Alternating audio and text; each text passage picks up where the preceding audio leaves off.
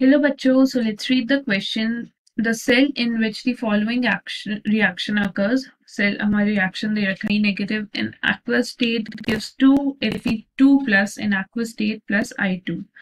It has standard electrode potential दे रखा है equal to 0.236 volts at 298 Kelvin.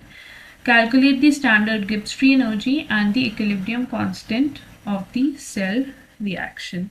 तो हम इस क्वेश्चन का पहले की कॉन्सेप्ट लिख लेते हैं. की concept of this question will be, पहला will be Gibbs free energy change का formula.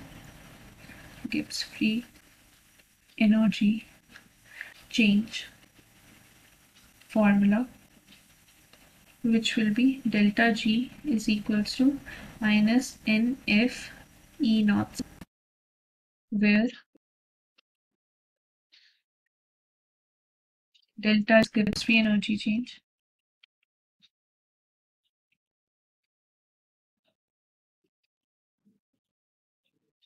N is number of electrons involved in the reaction, number of electrons in the reaction, F is Faraday's constant,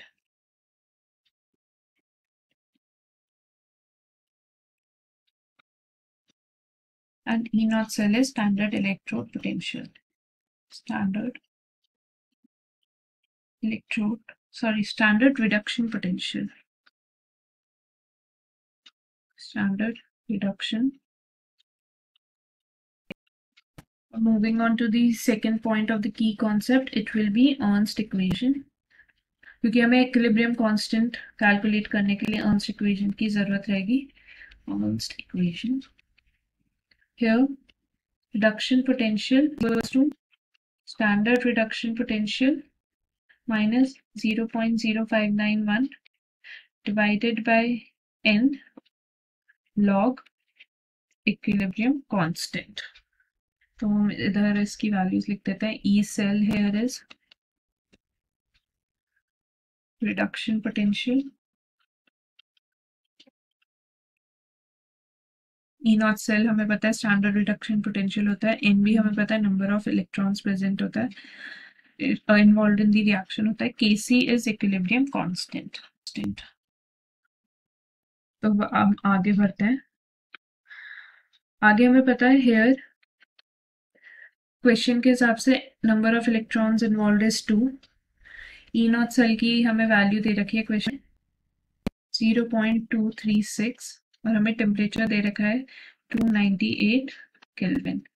chemical reaction की अगर बात करें, एक बार हम फिर से राइट कर लेते हैं. केमिकल रिएक्शन हमें क्या दे रखी है 2F3 plus in aqueous state plus 2I negative also in aqueous state gives 2Fe2 plus in aqueous state I2. Okay, तो हमें इसकी गिब्स फ्री एनर्जी पहले कैलकुलेट करनी है. So let us calculate the Gibbs free energy. हमने delta G का की concept में फॉर्मूला देखा है, it is minus NF E not cell, और इसमें आप वैल्यूज पुट कर देते हैं. Delta G will be equal to minus 2 into F we know is 96500 and E naught cell is 0.236. So when calculated, it will come out to be 45.54 kilojoules per mole. अब हम further calculate कर लेते हैं log Kc को. We know E cell तो हमें 0 ही दे रखा है, तो E नॉट सेल की according to Ernst equation value हो जाएगी 0.0591 डिवाइडेड बाय 2 log Kc. तो इधर हम वैल्यू सब्स्टिट्यूट कर देते हैं, which will be 0.236 into 2 divided by 0.0591 which is equals to log Kc. अगर हम इसको करें कैलकुलेट, तो it will be Kc will equal to anti log of 8.0. तो Kc की हमारी वैल्यू हो गई 10 to the power Approx value A 10 to the power 8. Approximately Kc will be 10 to the power 8. So let me highlight it. तो हमारी equilibrium constant की value होगी 10 to the power 8 और हमारे को डेल्टा जी की वैल्यू मिल गई 45.54 kilo joules per mole. I hope you understood the question well. Best of luck.